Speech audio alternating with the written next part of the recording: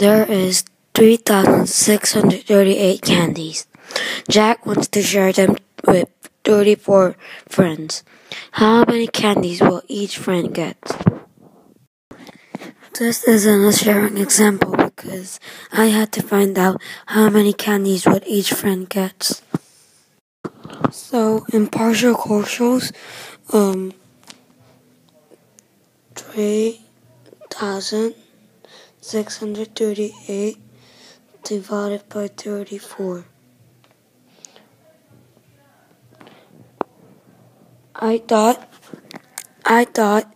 100 would be a good number, so it'll be 3,400. And the leftovers will be 238 candies will be left. So, I thought 7 would be a good number, so it'll be 238. So it'll be 107 candies each friends get. So each person gets 107 candies each.